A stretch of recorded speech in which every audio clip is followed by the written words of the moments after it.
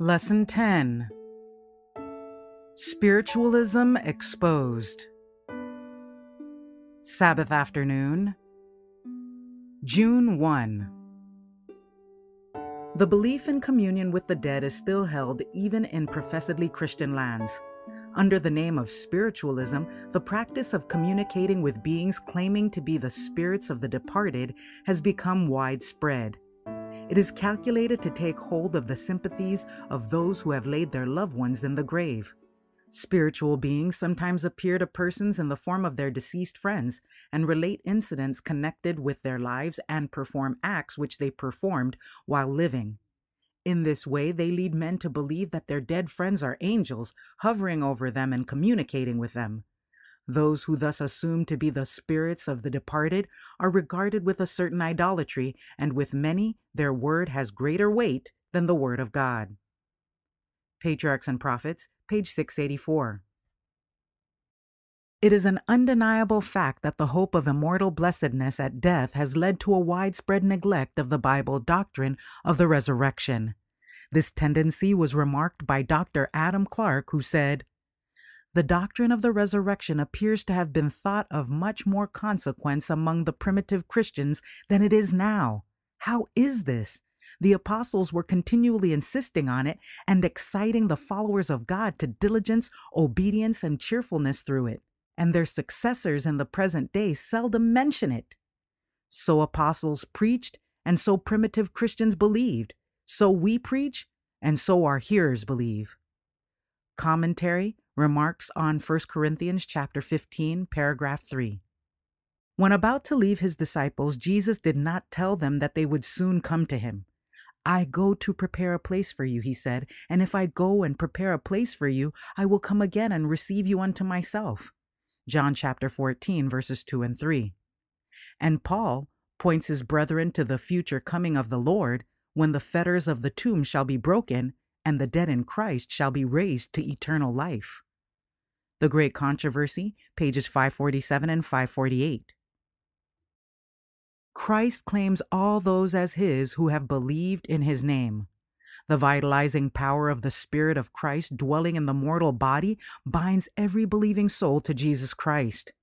Those who believe in Jesus are sacred to his heart, for their life is hid with Christ in God. The command will come from the life-giver, "Awake and sing, ye that dwell in dust, for thy dew is as the dew of herbs, and the earth shall cast out the dead." Isaiah chapter 26, verse 19. The life-giver will call up his purchased possession in the first resurrection, and until that triumphant hour, when the last trump shall sound and the vast army shall come forth to eternal victory, every sleeping saint will be kept in safety and will be guarded as a precious jewel who is known to God by name. By the power of the Savior that dwelt in them while living, and because they were partakers of the divine nature, they are brought forth from the dead. Selected Messages, Book 2, page 271.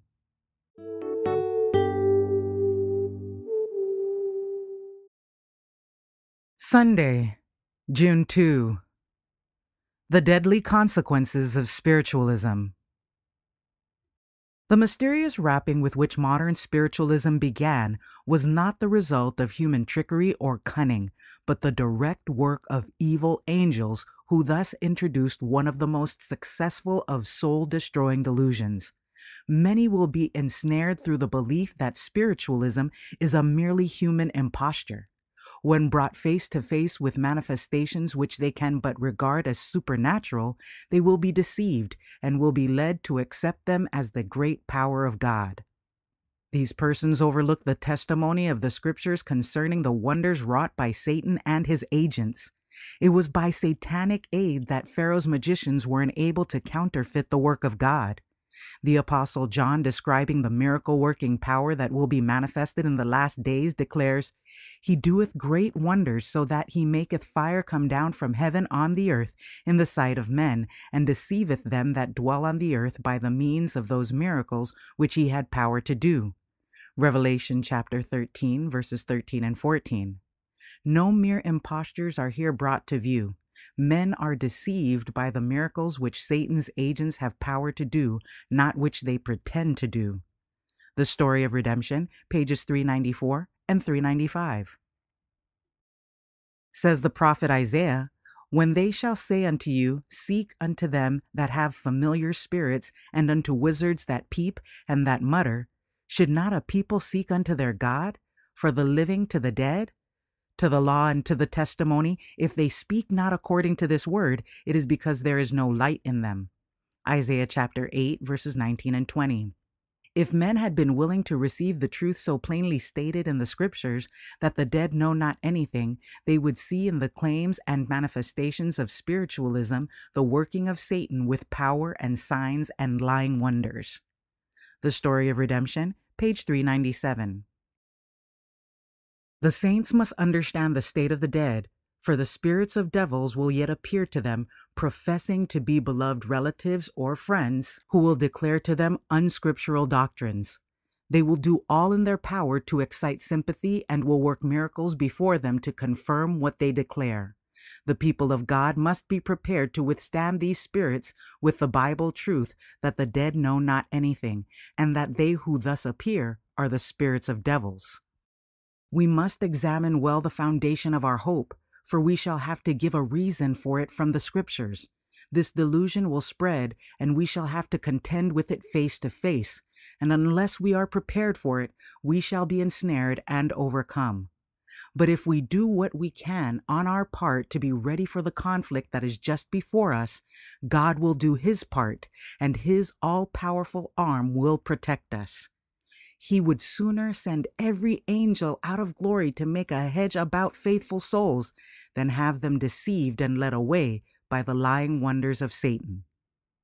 Early Writings, page 262.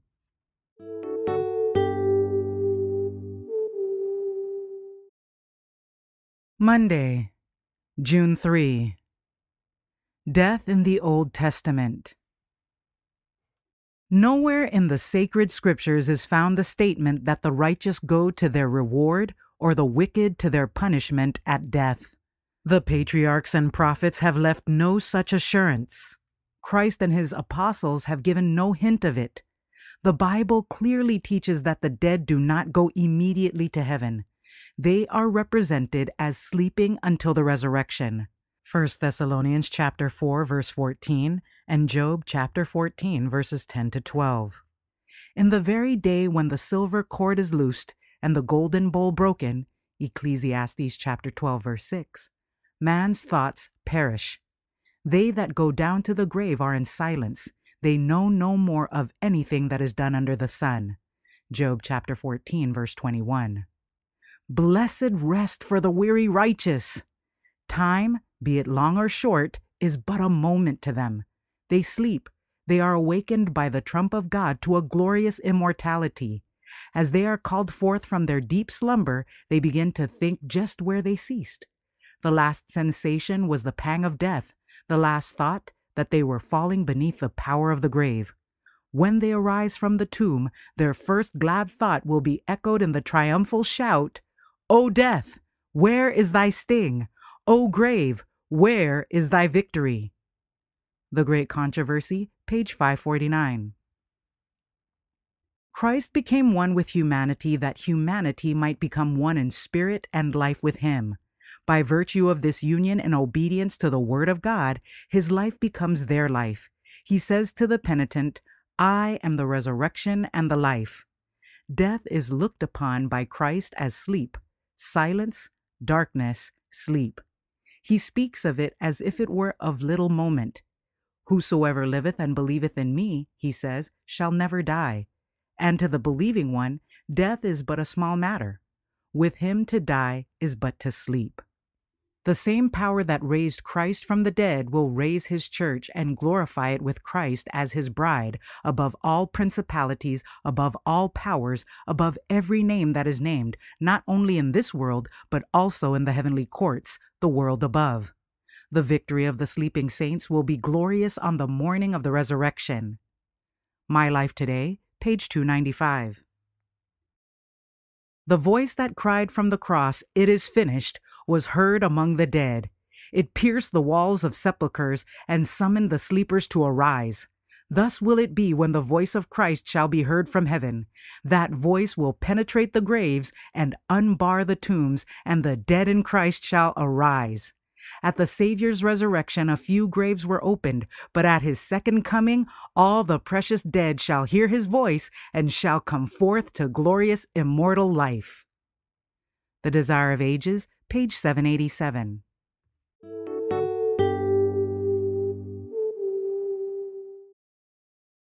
Tuesday, June 4. Death in the New Testament.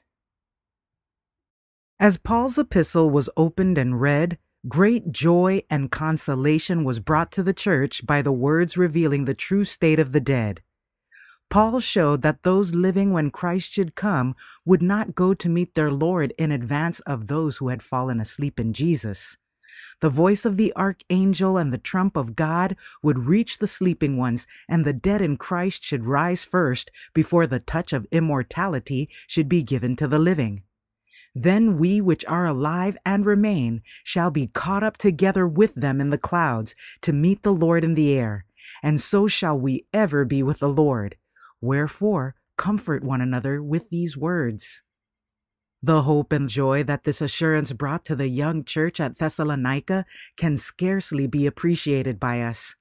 They believed and cherished the letter sent to them by their father in the gospel, and their hearts went out in love to him.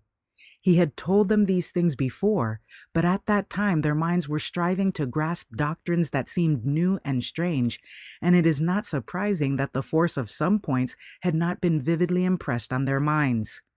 But they were hungering for truth, and Paul's epistle gave them new hope and strength, and a firmer faith in and a deeper affection for the one who through his death had brought life and immortality to light. The Acts of the Apostles, pages 258 and 259. With convincing power, the Apostle Paul set forth the great truth of the resurrection. If there be no resurrection of the dead, he argued, then is Christ not risen, and if Christ be not risen, then is our preaching vain, and your faith is also vain. Yea, and we are found false witnesses of God, because we have testified of God that he raised up Christ, whom he raised not up, if so be that the dead rise not. For if the dead rise not, then is not Christ raised. And if Christ be not raised, your faith is vain. Ye are yet in your sins. Then they also which are fallen asleep in Christ are perished. If in this life only we have hope in Christ, we are of all men most miserable. But now is Christ risen from the dead, and become the first fruits of them that slept. The Acts of the Apostles, page 320.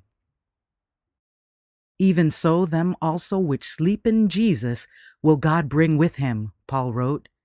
Many interpret this passage to mean that the sleeping ones will be brought with Christ from heaven, but Paul meant that as Christ was raised from the dead, so God will call the sleeping saints from their graves and take them with him to heaven. Precious consolation, glorious hope, not only to the church of Thessalonica, but to all Christians wherever they may be. The Acts of the Apostles, page 259.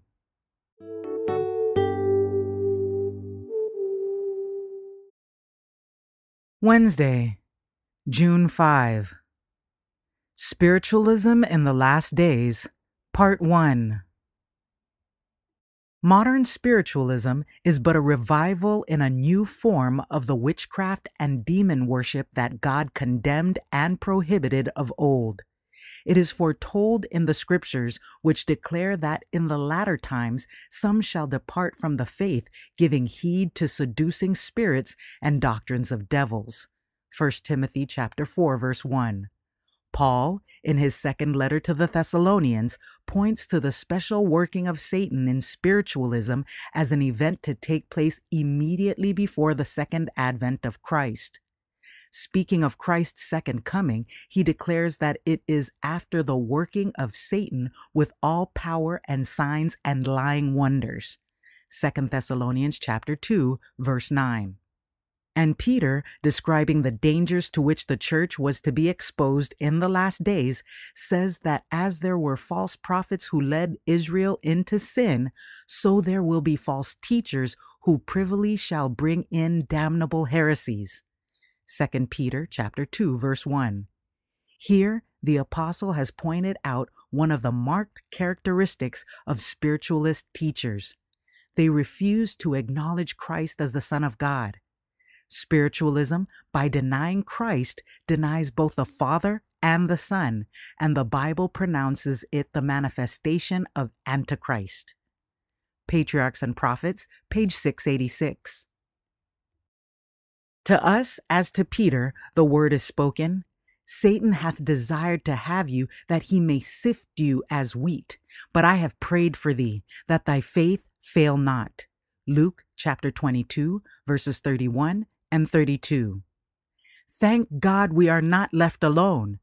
He who so loved the world that he gave his only begotten Son, that whosoever believeth in him should not perish, but have everlasting life, John chapter 3, verse 16, will not desert us in the battle with the adversary of God and man. Behold, he says, I give unto you power to tread on serpents and scorpions, and over all the power of the enemy, and nothing shall by any means hurt you. Luke chapter 10, verse 19. Live in contact with the living Christ, and he will hold you firmly by a hand that will never let go. Know and believe the love that God has to us, and you are secure. That love is a fortress impregnable to all the delusions and assaults of Satan. The name of the Lord is a strong tower. The righteous runneth into it and is safe. Proverbs chapter 18, verse 10. Thoughts from the Mount of Blessing, page 119. Those who oppose the teachings of spiritualism are assailing not men alone, but Satan and his angels. They have entered upon a contest against principalities and powers and wicked spirits in high places. Satan will not yield 1 inch of ground except as he is driven back by the power of heavenly messengers. The people of God should be able to meet him, as did our Savior, with the words, "It is written." Satan can quote scripture now as in the days of Christ, and he will pervert its teachings to sustain his delusions. But the plain statements of the Bible will furnish weapons powerful in every conflict. The Story of Redemption, page 397.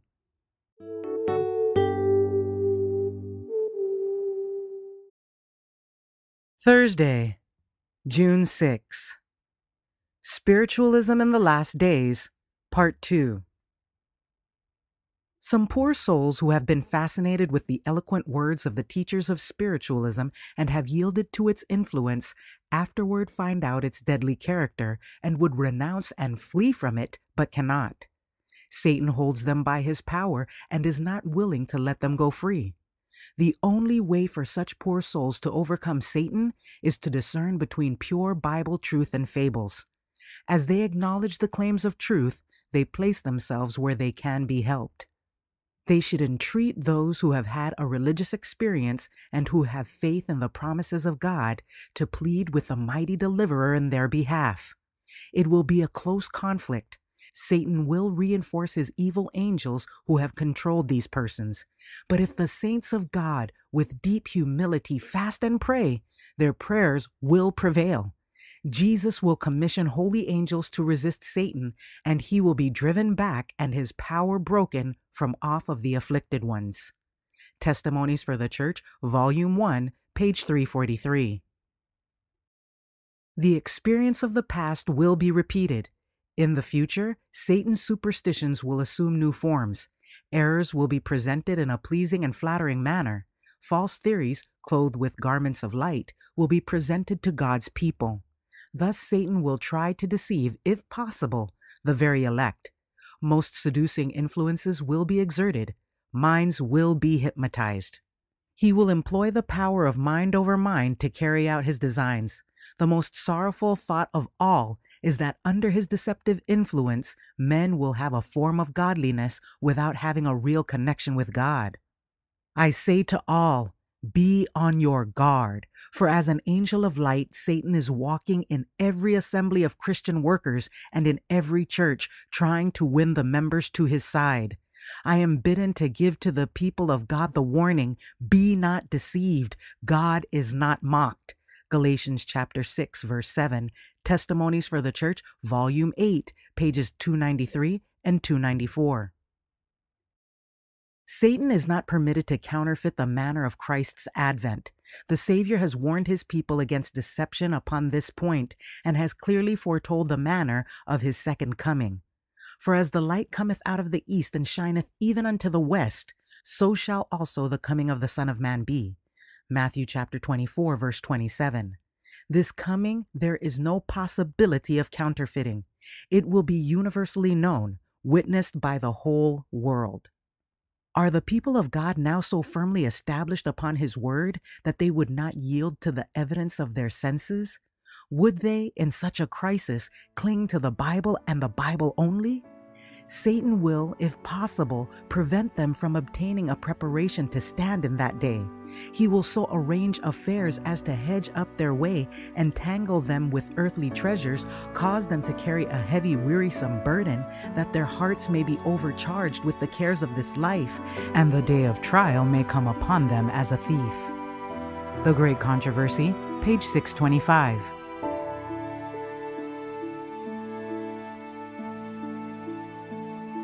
For further reading, This Day with God, Beware of the Occult, page 247, and Thoughts from the Mount of Blessing, Not Judging, but Doing, pages 139 and 140.